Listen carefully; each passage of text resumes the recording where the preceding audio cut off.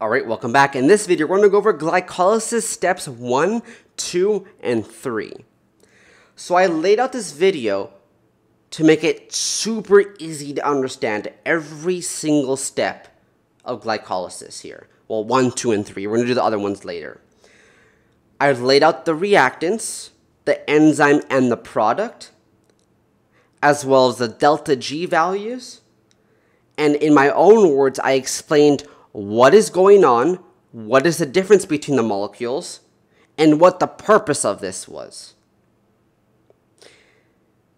So this should be the easiest glycolysis video you've probably ever seen. Now, before I begin, I want to say something that could be controversial. First, thank you so much for 315 subscribers. We broke 300. The last video I had 299, so we gained 16 subscribers, which is amazing. Thank you. So back to the controversial kind of thing I want to talk about. I believe, well, sometimes, that students can be better teachers than professors. I know that's a big thing to say and could be controversial, but let me explain why I think this, and it's only sometimes. Professors have been teaching this type of material for years, 10, 15, 20 years. They forgot how it feels to be a student learning this for the first time. They don't know what it feels like to have that anxiety learning glycolysis and having a midterm on it the next week. They forget how hard it is to memorize glycolysis. There is a reason that exam averages are low when testing for glycolysis because it's just so much to remember. Students have difficulty remembering the processes of glycolysis because there's so much going on. The reactants, the products, the enzymes, what it looks like, how to draw these molecules. Professors have been doing this for years, and to them, it's like second nature. They can go home and probably dream about this, where students have nightmares about this. The reason I'm doing this is because all of this is fresh in my mind. I've taken biochemistry recently. I remember what it is to feel the anxiety learning my glycolysis, like all 10 steps, all in one day, in a 90-minute lecture. You're bombarded with information, and by the end of the lecture, no one knows anything. Literally, people are like, I forgot what we just learned. I don't even know what glucose looks like. And I think students can see what we're learning about in different points of view. I can view glycolysis in a way that it makes students able to understand. That's all I wanted to say here is that, I really thank you guys supporting me instead of watching some other professor on YouTube and whatnot, going to a professor asking how glycolysis works. Instead, you're watching my video, and I'm very, very happy. And I hope I can make you happy as well. So let's begin. Glycolysis. The name comes from gluco and lysis, meaning glucose and to break down. Lysis meaning break down. So that is exactly what we're doing. Glycolysis involves 10 steps. And each step generates a different molecule and a different enzyme. We need an enzyme for every step. And unfortunately, yes, you do need to memorize the structure of the molecules and the name of the enzymes.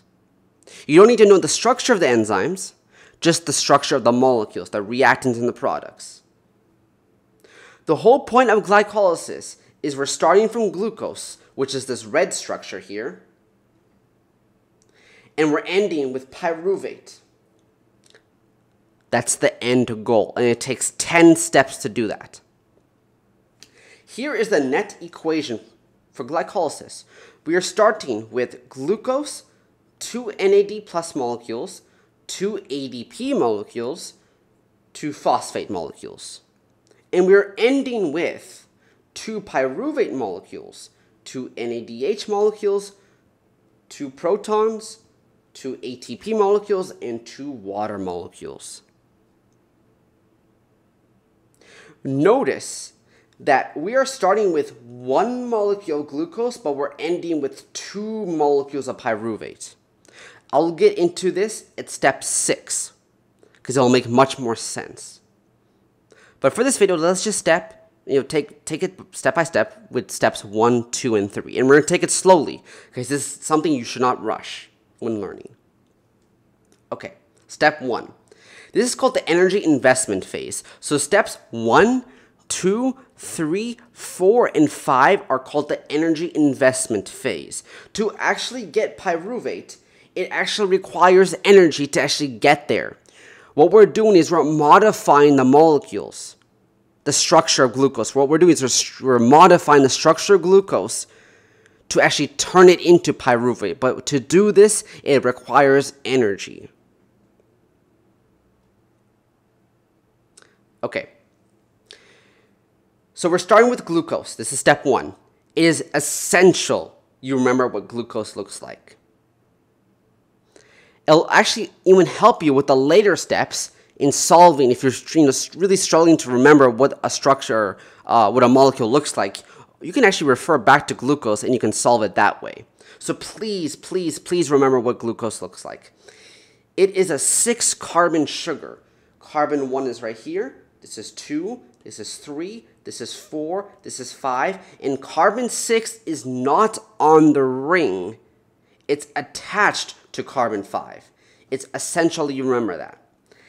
Instead, the oxygen is the one on the ring instead of a carbon being there. So this is glucose.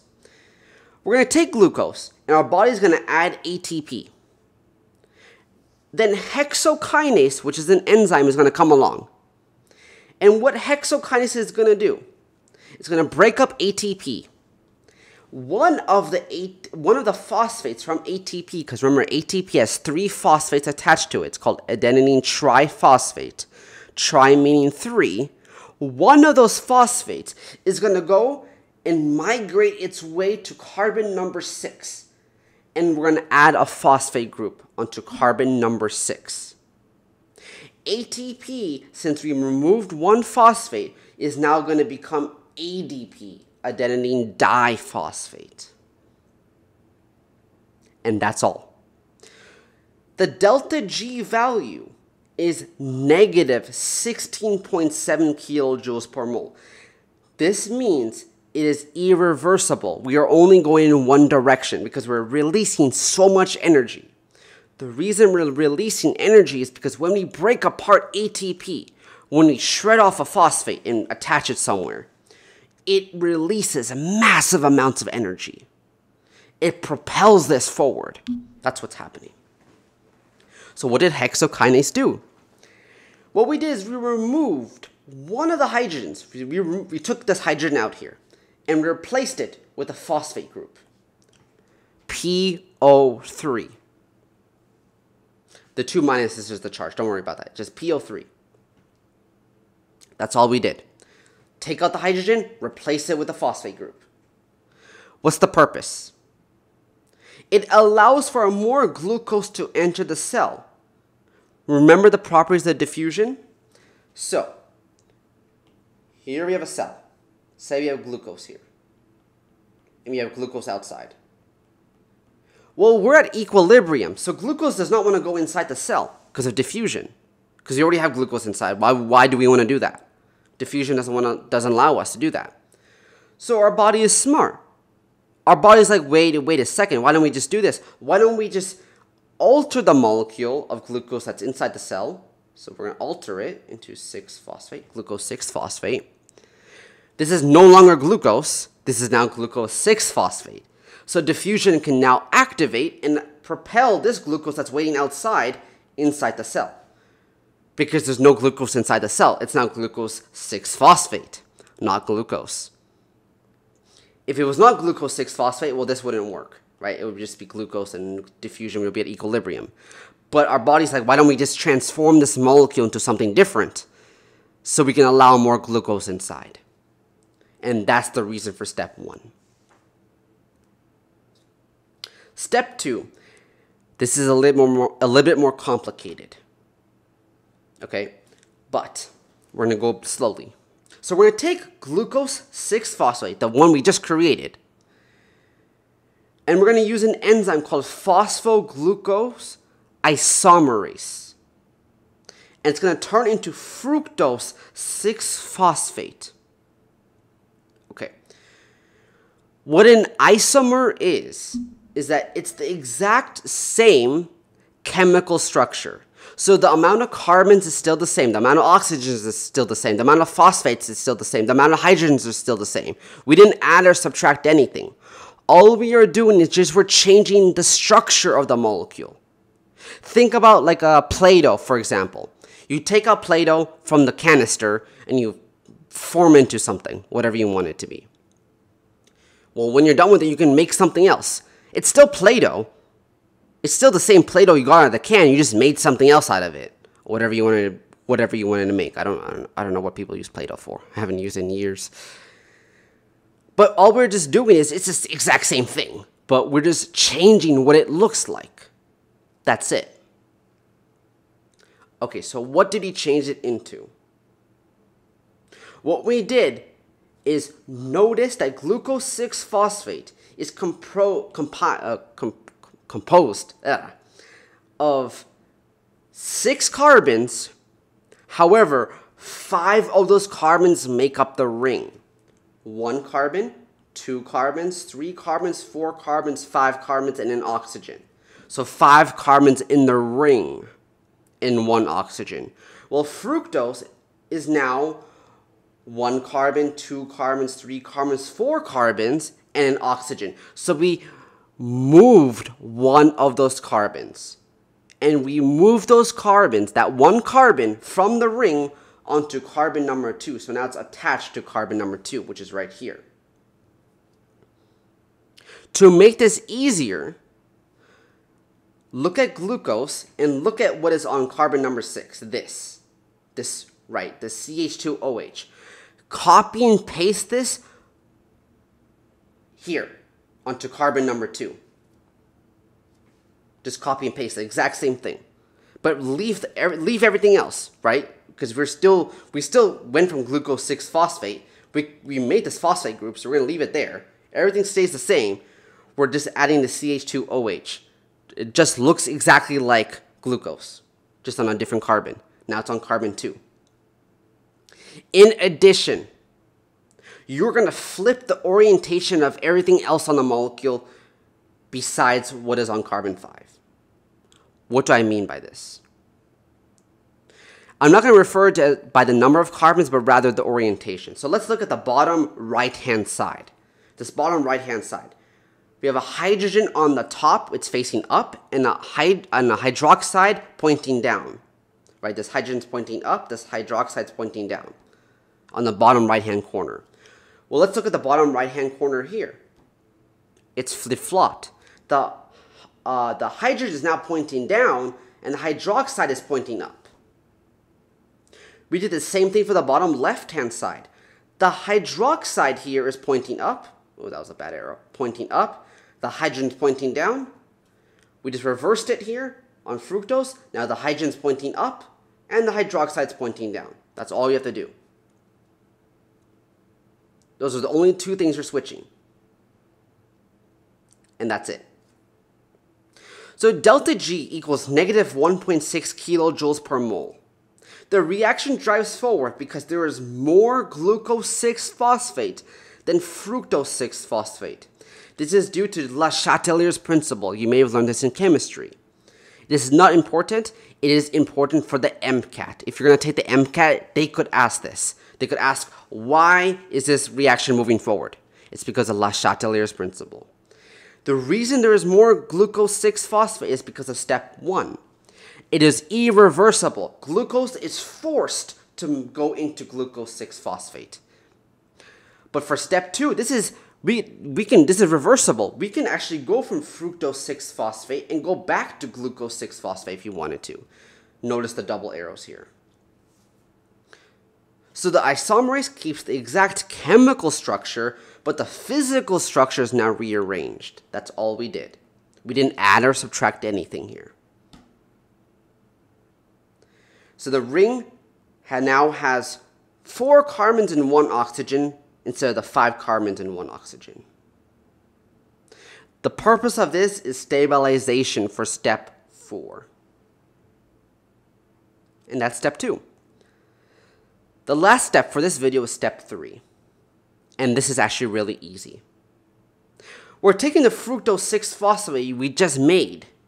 We're going to add ATP and Phosphofructokinase, which is another enzyme. And we're going to make fructose 1,6-bisphosphate and ADP. This is literally a copy and paste from step 1. We're taking the ATP, we're shredding the phosphate, and we're adding it here to carbon 1. And in result, we get ADP, adenine diphosphate. And that's why it's called fructose 1,6-bisphosphate, saying that there's a phosphate on carbons 1 and 6. Carbons 1 and carbon 6. So now it's a mirror image. Carbon 6 and carbon 1 are identical. They look the same. That's all we did. So delta G, I forgot the delta sign here. Delta G equals negative 17.2. It's another irreversible flux control step. Breakup of ATP releases energy just like step 1. It's just a different enzyme. And of course a different molecule. But the concept is still the same. All we did is we removed, just like step 1, we took off that hydrogen here and we replaced it with a phosphate group, PO3. Purpose. Well, what's the purpose? The molecule will split into step 4. So when we actually get to step 4, which is the next step, the molecule will split. And we need phosphates on both molecules when it splits. That's the reason. And that's it for step 1, 2, and 3. I'm probably going to do 4, 5, and 6. Probably, or maybe just 4 and 5 in the next video. So if you found this video helpful, please like and subscribe. Until next time, later.